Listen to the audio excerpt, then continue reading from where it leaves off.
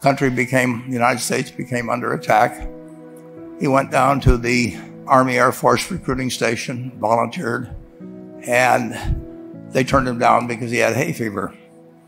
So he went over to the Navy and again volunteered, and they took him. They put him on an aircraft carrier. He flew small flight airplanes during World War II, got 2 distinguished flying crosses from the Navy, and then he came back to the Midwest.